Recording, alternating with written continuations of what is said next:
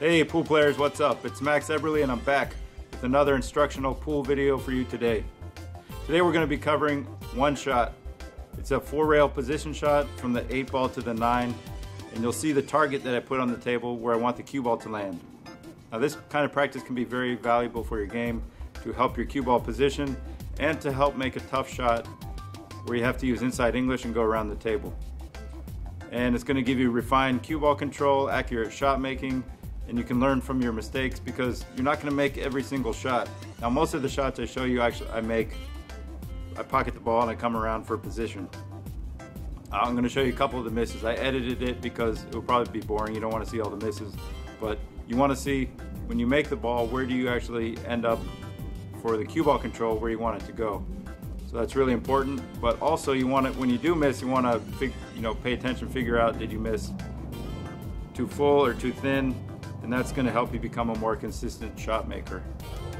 So it doesn't matter how long it takes, take an hour or two on a shot like this.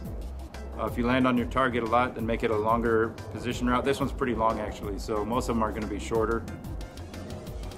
So this is valuable for you, and I'm going to be talking to you. I'll put some voice overlay to tell you my analysis on what happened, why the ball went too short, too long, or too wide, or stuff like that. So I'll be commentating over the shots. And before we get to the shots, remember to hit that like and subscribe and share, comment button there. Help me grow my channel. I'd really appreciate it. Thank you very much, and I hope this helps your game. And if you have any ideas for videos that you want me to do or any questions, I'm going to do my best to make a video for you. And also check out my website, maxeberly.com. There's links to all my other websites and products, ProPoolAcademy.com, ZenPoolBook.com. Oh yeah, and if you like this hat, this is the logo for Pro Pool Academy since 2012. You can check that out, Pro Pool Academy. And if you want to get some logo gear like this, check it out at Cuemax.com, Cuemax.com. Got t-shirts with original pool artwork and logos on it just for you to show your love for the game. All right, thanks. Hope you're having a fantastic day. And let's get to the shot. Okay, so let's get started. First I'm going to show you a couple missed shots. And notice how I cut that too thin. Watch how far the cue ball comes.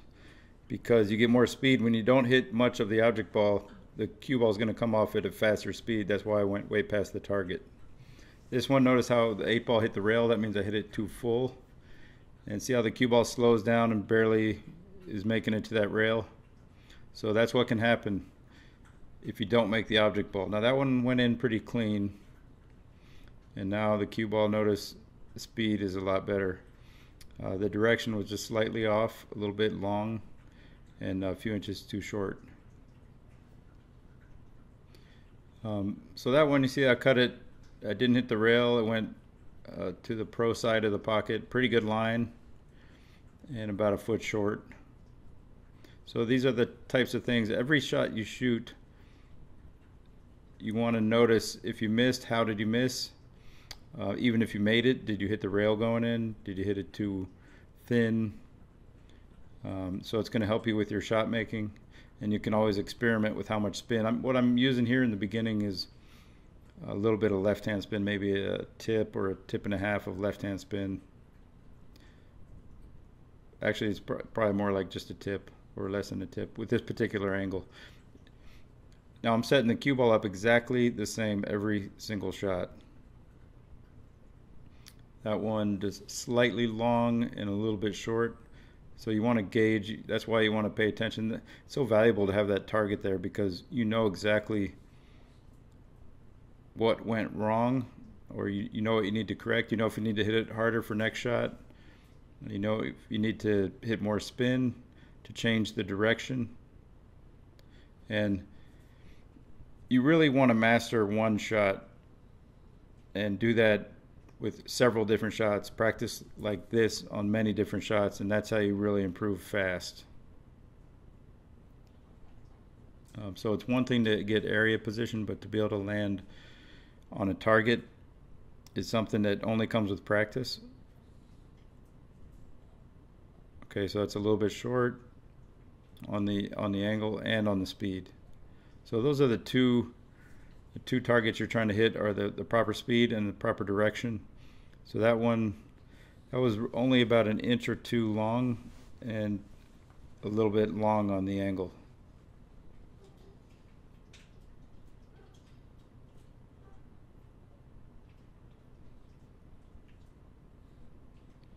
Okay, that was just same, real close on that one. So that's how you make your adjustments based on what happened. That's why you got to really pay attention. Believe me, it's a whole nother level. When you can start to do this on every single shot, land on a specific target, you just incorporate it into your game. I know there people have made some comments about how it's going to slow you down, but if you incorporate it into your game where you can process this all real fast, you just see your target, and then what that's going to do is help you learn the speed of a particular table really fast on a fine-tuned level. But if you're not picking these targets with your eyes when you're practicing, then you're really doing yourself a disservice, because you could be getting better on every single shot. Now that one was really close over the white part. And it gives you something to be happy about, right? It's more of a specific target. Most people are just concerned about making the ball, getting general position. So yeah, we want to make the ball here. But we also want to land on the target for the cue ball. And how do you know if you actually land on the target if you don't know what your target is? Now look at that one. That speed was almost perfect. It was, what was off was the line.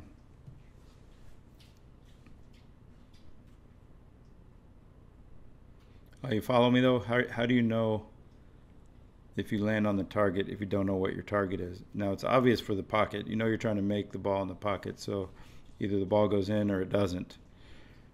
But actually we want to make the ball in a certain part of the pocket. We usually want to make it clean, or we want to hit the outside of the pocket, which would be the facing that you can see down there. Okay, so that was, I think I hit the rail going in, so a little bit full. That might be why it came up a little bit short, but it was on a real good line.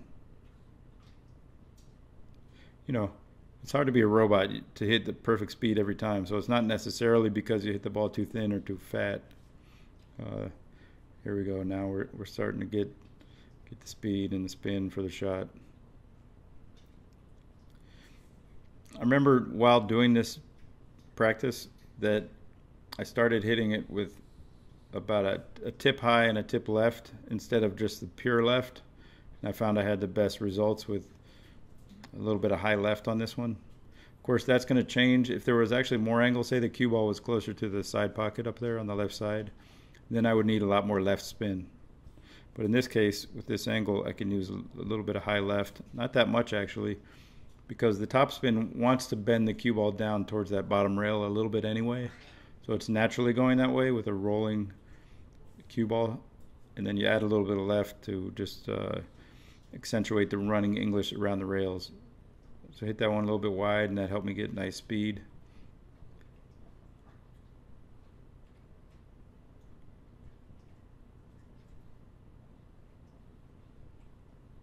That was the shot in the opening shot of the video.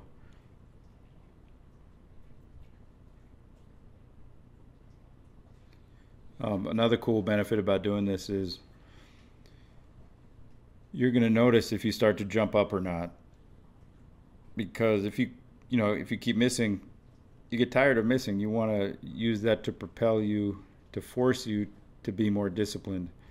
I mean, do you want to really be here all day missing the shot all day? No, I don't think you do. So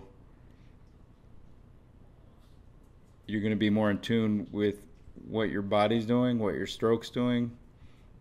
You're just going to be more, have a better feel. It's going to help you develop a better sense of feel for your own hand-eye coordination and help you keep your body still.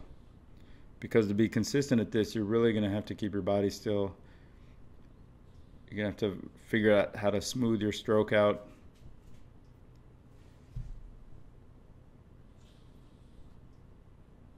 You're going to learn how to do a consistent pre-shot routine. Don't start to rush it and just get down on the shot. You're gonna learn how to approach the shot and take care, set up your right foot, proper distance from the cue ball. look at the object ball, get down, set up your stance, go through your practice routine. Now this one's a little bit wide and a little bit long.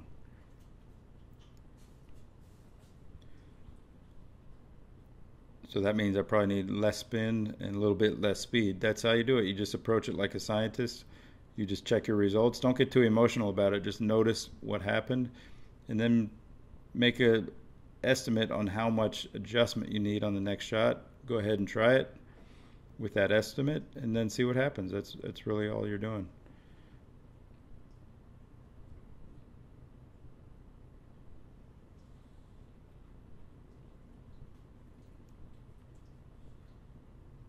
Looked like a pretty good stroke. Okay, this one, real nice line, a little bit too long.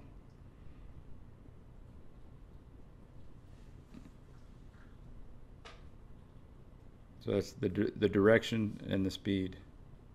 The line would be the direction, and the speed is obvious. Either you come up too short. Now that one, see, the line was almost perfect, and then it just went a little bit too far. So you want to find a victory in something like that. If you hit the perfect line, you want to feel good about that. You want to notice that. You know you're on the right track. Now you just want to try to do the same thing a little bit softer. Another good line, and the speed. The line wasn't as good as last time, but the speed was almost perfect.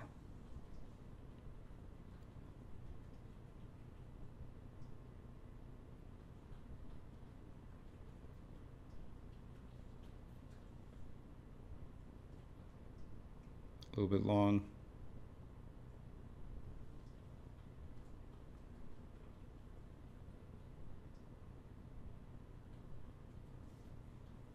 Okay, that one a little bit wide. The cue ball's coming fast. So I'm hitting it thin. The ball went in the pocket, but you see how the cue ball reacted. It came really long on that one. Partially because I hit it so thin. So the thickness of the hit is always going to influence the speed of the cue ball. That's why, oh, this one's pretty good. I like to tell people a great position shot is based off of an accurate shot going into the pocket. So if you miss a shot real bad and the cue ball goes exactly where you want, that's not exactly accurate because the ball didn't go in where you wanted. Had that ball gone in, the cue ball wouldn't have landed where you wanted.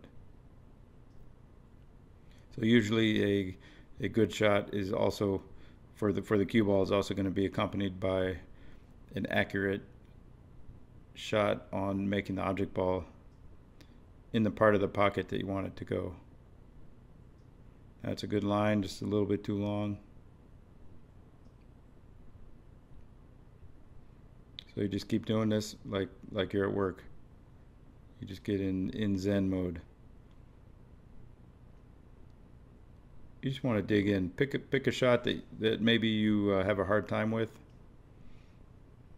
and just shoot it over and over like this, and make a little mark. The starting point for the 8-ball and for the cue ball I mark with the chalk.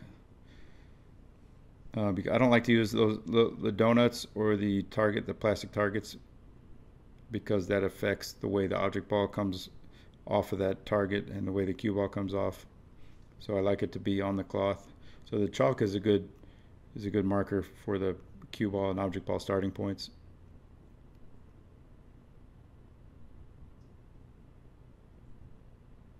Coming down a little bit long again.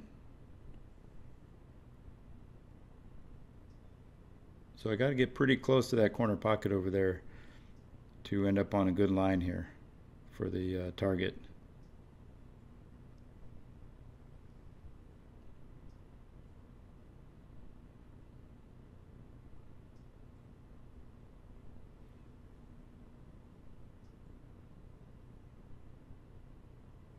Okay, so there we have a good line and a good speed, almost perfect.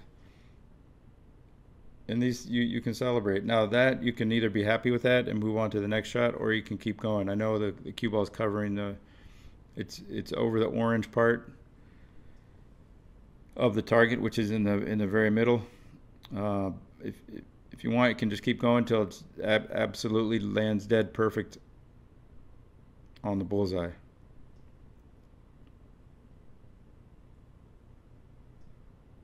I got some friends watching there.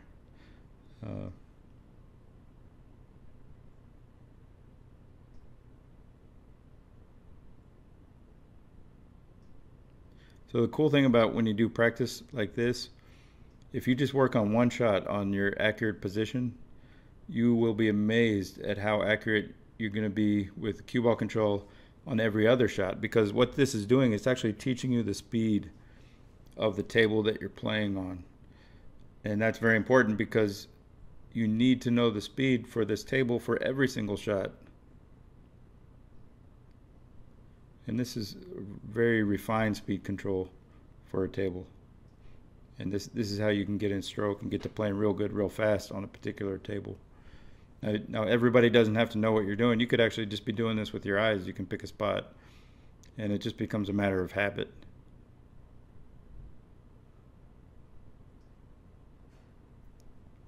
This is a huge help for your game, my friends. This is no small deal. For if you can develop the discipline to do this in your game, you're going to get better than maybe you even ever imagined you could get playing pool.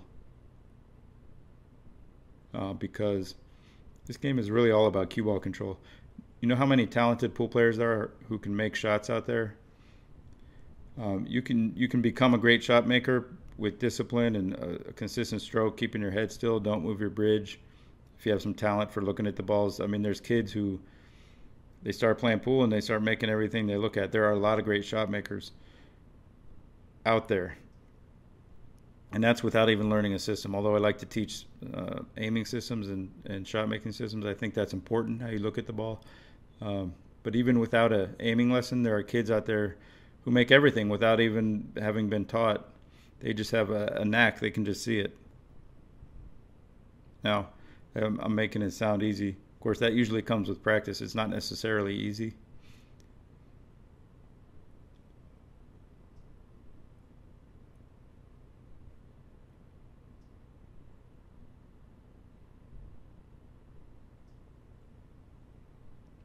To develop direction control and speed control takes a lot of work, because there's so many different places you can hit the cue ball, so many different angles that cue ball is going to come off the object ball. You're not going to see a kid just jump up and start controlling the cue ball overnight or the first time that they play.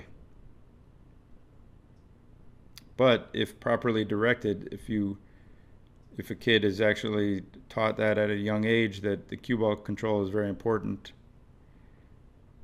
and to try and develop that cue ball control, then it's amazing at how good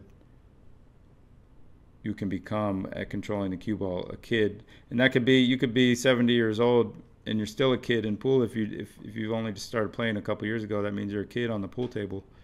Well, you can actually get good really fast at cue ball control if you start to practice like this.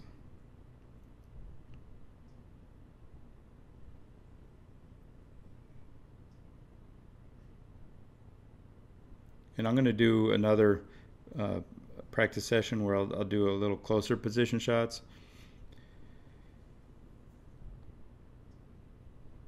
And you'll find that when your position route is only a couple feet or a few inches from the object ball, you're going to be landing exactly on that target a lot more than on a shot like this, where it takes a while.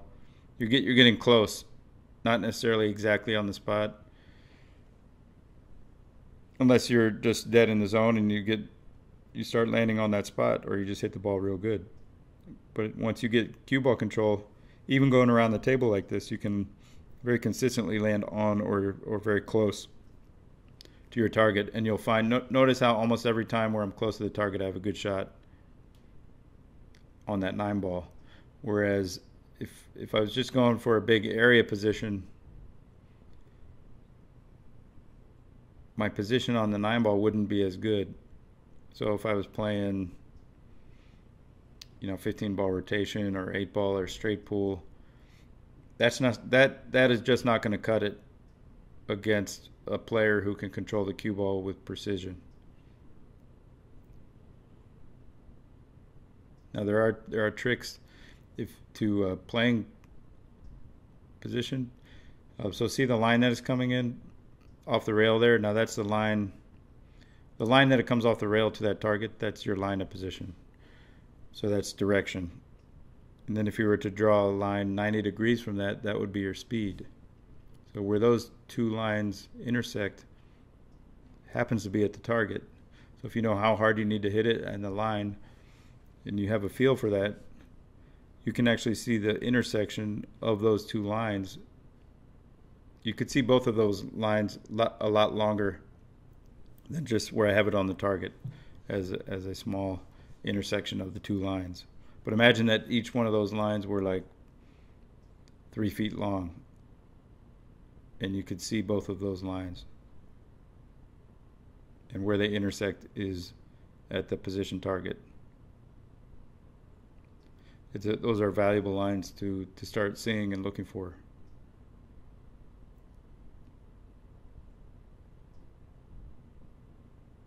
Okay, so that one I hit the rail a little bit, so that means I hit it a little bit full.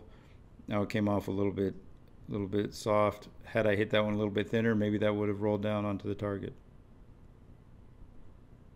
So the shot making is very important. You need to concentrate. You need to make that ball,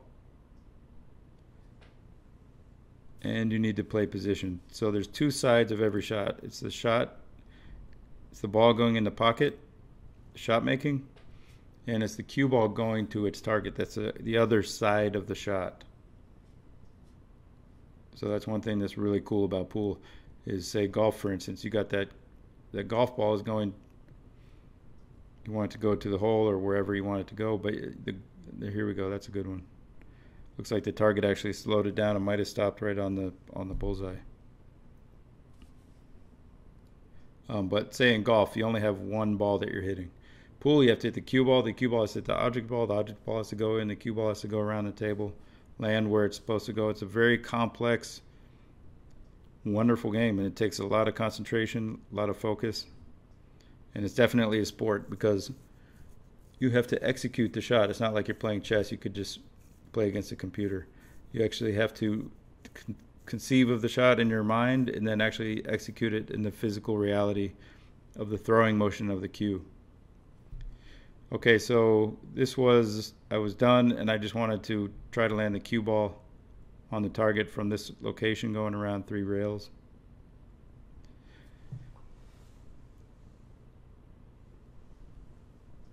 And that's what I'm talking about. When you get used to a table, you can do stuff like that. Thanks for watching.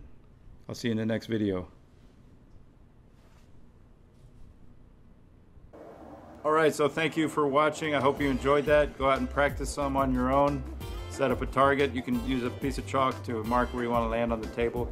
If you want to get some targets like this, I'm going to put some links in the description to an Amazon Prime product. You can just order and have it in a couple days. So hope you enjoyed it. Remember, hit that subscribe button. I'd appreciate it. Check out my website where you can get membership to Pro Pool Academy, get my DVD, Powerful Pool, get my book, Zen Pool. I got a lot of books coming out. And also remember, check out this hat. This has been my Pro Pool Academy logo since 2012. I'm putting it on some gear for you, and I got all kinds of stuff for you at qmax.com. And sign up to my free instructional newsletter also, because I'll keep you posted about new things that I got going on. All right, thanks for watching. Go out and practice, and I'll see you in the next video.